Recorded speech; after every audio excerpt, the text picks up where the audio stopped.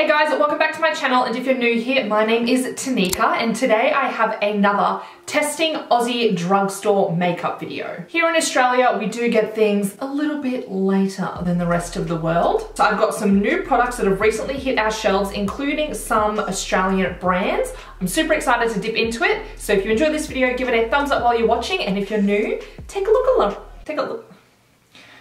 I was trying to say, take a look around, consider subscribing. I do have a ton of these testing Aussie drugstore makeup videos, so I will leave a few of them down below in the description box if you want to go and binge. All right, to begin, I have two new primers here by Ulta 3. The Starlit Illuminizing Primer, which gives an instant radiance, and the Galactic Gloss Hydrating Primer, which gives a glass skin finish. I was watching my friend here on YouTube, Samantha Izundu. She tested the whole Galactic collection from Ulta 3, and she tested both primers, one on each side of her face. So I think I'm going to do the same thing because I want to see which one I like better. What is the difference? Because they both seem like glowy, you know? All right, so starting with the Illuminizing Primer, it's a light champagne color. Oh, that is giving a beautiful glow. Doesn't have fragrance, which I like. It feels very lightweight on the skin too. I love that. I love a glowy primer. I just feel like it gives so much more like radiance and life back into your skin. I don't know, my skin's quite dull, so I really appreciate it. All right, and then the Galactic Gloss Primer is just a clear liquid. I'll use a different brush on this side. Okay, already this one feels a little bit heavier, a little oily. I wonder if it'll dry down. So I can see that this side looks very glossy and this side just has more of a sheen. All right, so the illuminizing side has dried down quite nicely, and the gloss side, it still feels quite wet, like I'm getting residue on my fingers, like an oily residue. I don't know, I really like the finish of it, but I'll give it a few more minutes, and in the meantime, I have this Revolution Line Fix Under Eye Primer. Now this one is an under eye primer to smooth and fill fine lines. I am so excited to try this. I definitely have fine lines under my eyes. Some concealers settle into them worse than others, but they're there. It just is what it is. I'm very interested to see how this feels. Like, I don't want it to feel heavy because the under eyes is already a bit of a tricky spot when it comes to your makeup looking cakey. So I'm hoping this isn't extremely heavy. I might even just apply it to one under eye to really see if it makes a difference. All right, so it feels very silky. Just going to gently tap that. And I don't want to go in with too much because I'm really scared that it's going to be a hot cakey mess. If this actually works, I think this will become one of my new favorite products because look, those fine lines, they're coming in strong with age, you know?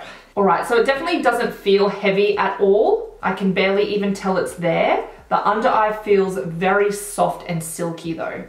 Very smooth. For foundation, I have another one by Ulta 3, and this is the Luminous Filter Nourishing Foundation, and I have the shade Vanilla. This one says that you will achieve that flawless filtered skin perfection with a weightless, nourishing formula. So it's just in this squeezy tube packaging. I'm going to put a bit on my palette here. Ooh, I really like this shade. I do have some pretty big blemishes at the moment, so this will actually be a good test to see what the coverage is like. It does claim to be a buildable, breathable, medium coverage.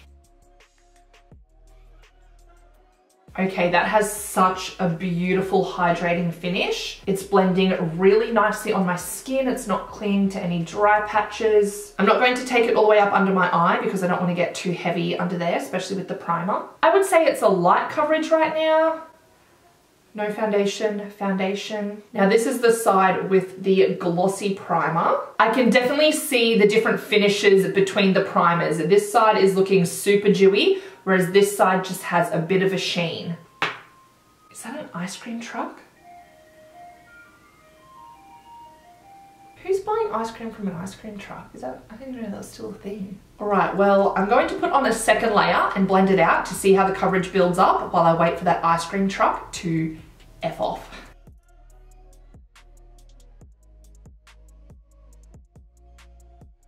All right, hopefully that song is fading off into the distance. But the second layer is on and I am loving it. I feel like the coverage definitely built up. So this was the glossy primer side.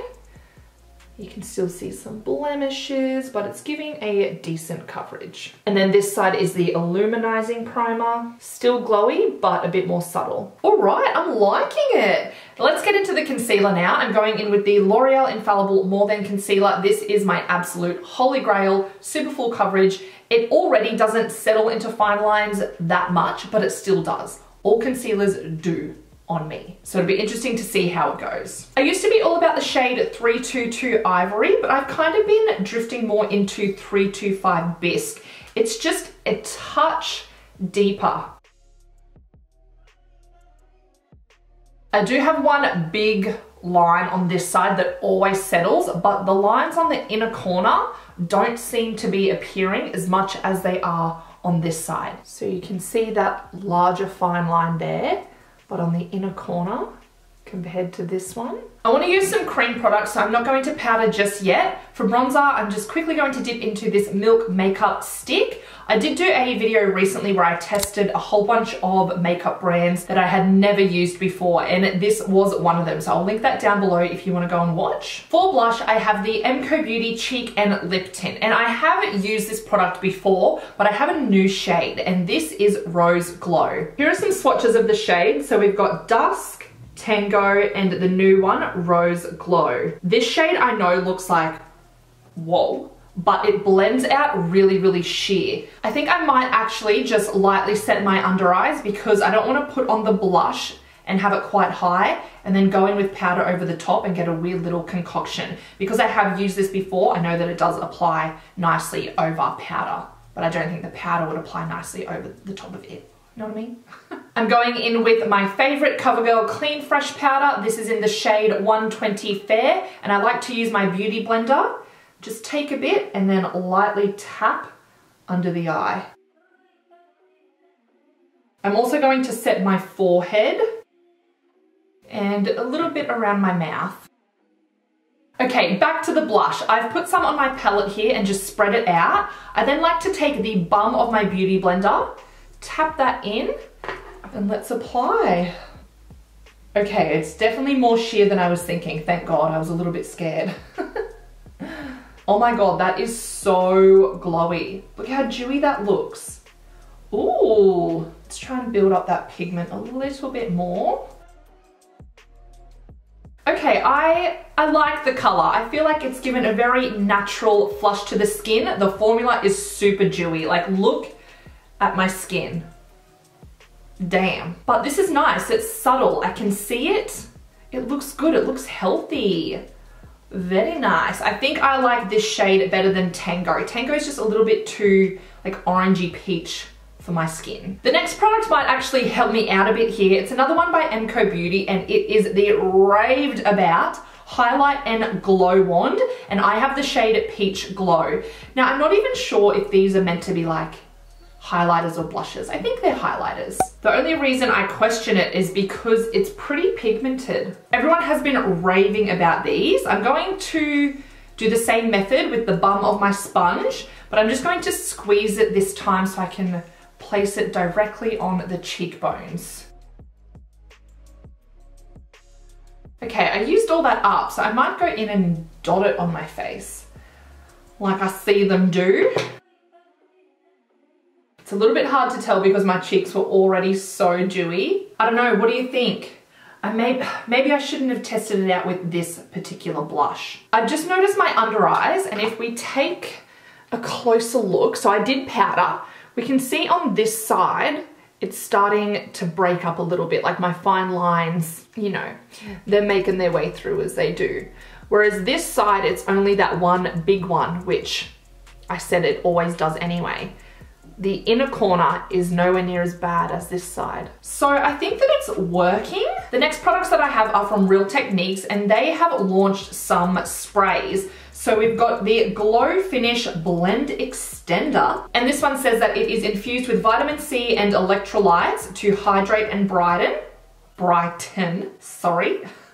Brighton with a D. And then I've got the Satin Finish Blend Extender. And this one says it is infused with niacinamide to help minimize shine and the appearance of pores. Now both of them say shake well, spray on sponge and press into skin, or spray directly all over your face. I think I want to give it a go on the sponge, and I'm leaning more towards the Glow Finish Blend Extender. I'm just going to find a clean side of the sponge. Just 2 little sprays there. And gently press. I have definitely seen this technique done before with makeup sprays and setting sprays, and I think it just kind of helps to get rid of that powdery look. So I'm just going to press that on the areas that I put powder. My forehead looks good. It looks nice and smooth, definitely not powdery. It feels very refreshing doing it like this. Can anyone else tell that winter's here because your lips have just turned to shit? I might actually go in with this one as well because it says it reduces shine and the appearance of pores. And I know I've purposely gone in and used like hydrating, glowy primers, but let's see if it really does take that down a bit. So let's go in with this side here, and I do have some larger pores.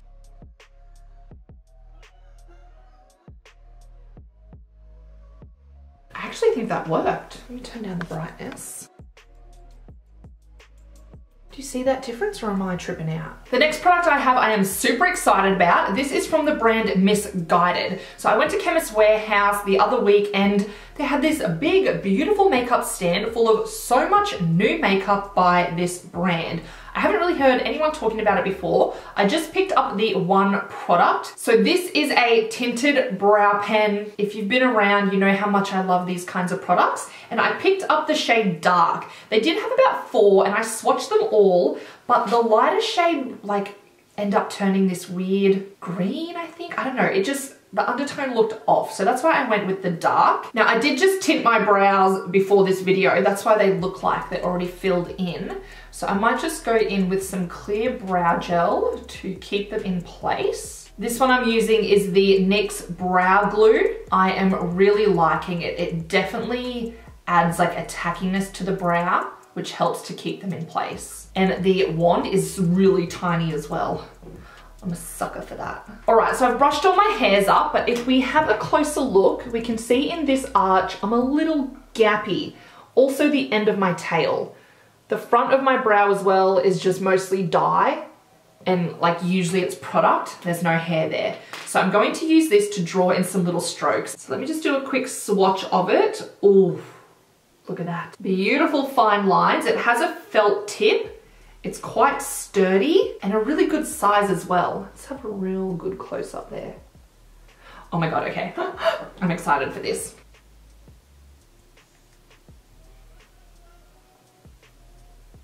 Oh my God, look how fine those lines are. I like that the shake's doing this.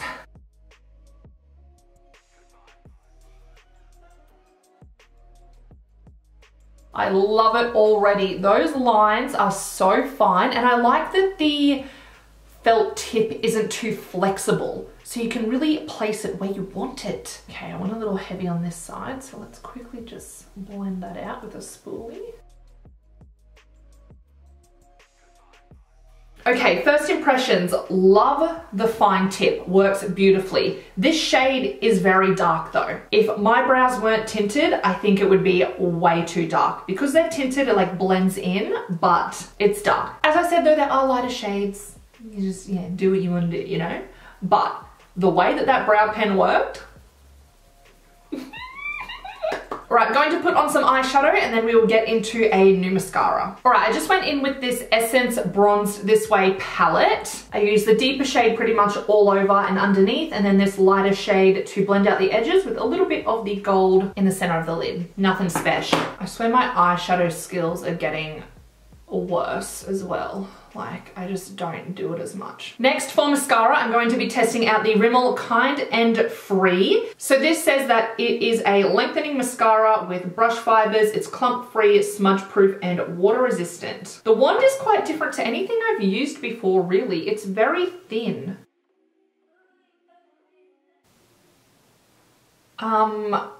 Okay. For some reason, I thought this was gonna be boring. Look at that eyelash.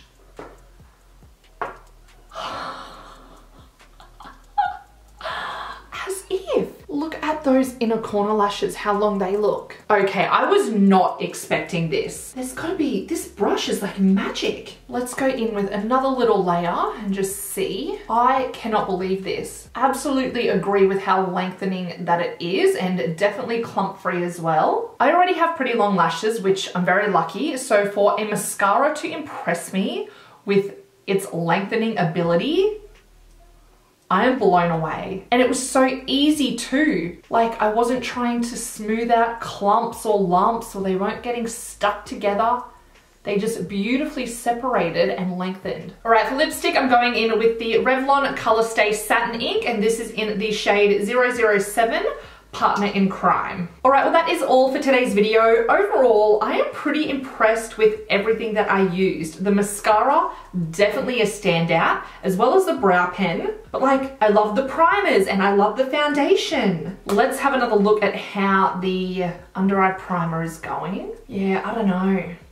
I don't know. I think that's going to take a little bit more testing, but I had so much fun at testing out this new makeup. If you have used any of these products, leave me a comment below letting me know your thoughts. I would love to have a little chat about it. If you're new here, I would love it if you would take a look around and consider subscribing. I am getting closer and closer to 10K. Thank you to everyone for watching this video. If you aren't already, come and follow me over on Instagram, and I hope to see you in the next one. Bye.